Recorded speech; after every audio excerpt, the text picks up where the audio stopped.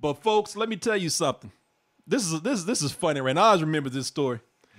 Speaking of his sobriety, so Steve-O, you can read up anything on him, and you'll see that one of the biggest things that he's proud of is his sobriety, that he got sober. So back in, I guess it was 2015, maybe. I think it was 2015. We actually had Steve-O come down to the studio to promote his show in Austin. Yeah. He did it at the Paramount here, and he came down and hung out. We did a show for about an hour and a half where he was just there. So this is at the time Danielle, and y'all remember Danielle? Of course. A whirlwind named Danielle. Yeah, y'all remember crazy ass Danielle? This is the time that I realized I got to put a chain on this chick and shut her the. You know, I gotta control her because she's always out of control. But the night that he was coming, so Danielle was she came in as a marketing person, and she is not that marketing person where, hey, you do this, do that, get all this straight. No, she's like, don't you fuck up, Coleman. You know, don't you be late. Don't you fuck this up, Coleman. So I mean, all night you're like, I don't know what you're gonna do, Coleman, but don't you fuck this up. Don't you do anything to mess this up, Coleman. Be professional, okay? Don't mess this up. This is real shit, Coleman. This is serious. This is big time, Coleman. I was like, all right, cool, whatever.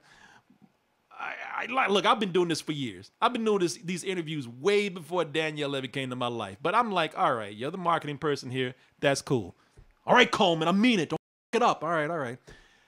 So the first thing that happens when Steve-O comes up, I didn't even know that she had done this.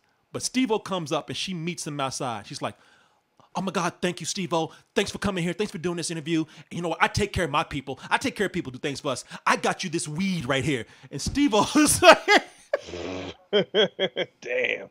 And Steve-O is like, thanks, but you know I'm sober, right?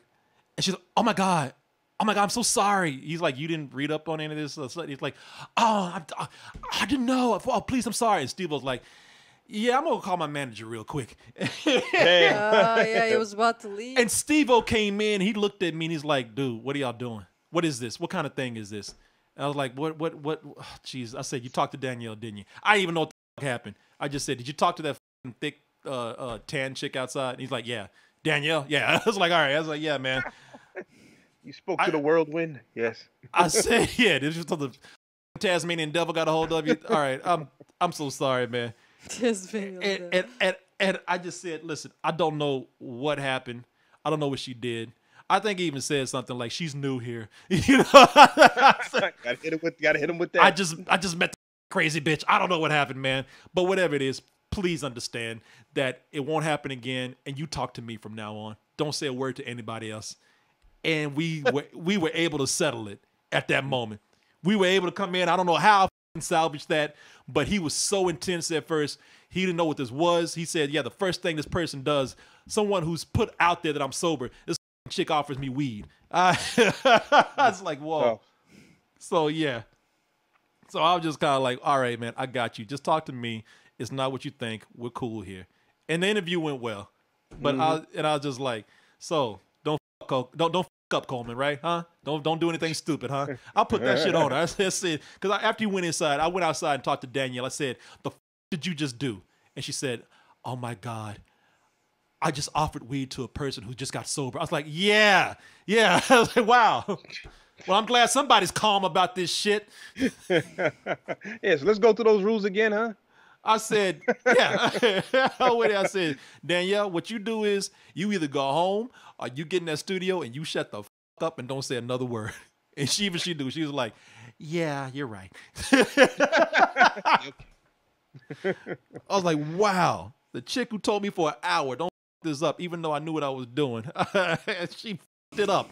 She completely fucked it up. Got started. I love Danielle. Don't get me wrong. Danielle, I know it. But Danielle will even tell you that story. She even tell you, yeah, I really fucked that one up, didn't I? You know how Danielle is. She the first one to tell you she messed up. Yeah. No, I love Danielle. I do. As she almost screwed the pooch on that one. I mean, bend that over and rape him. You know? Yeah. It's all good. Time isn't real, so that didn't really happen. Okay. That's so true. Oh my God, time's not real. It's a construct.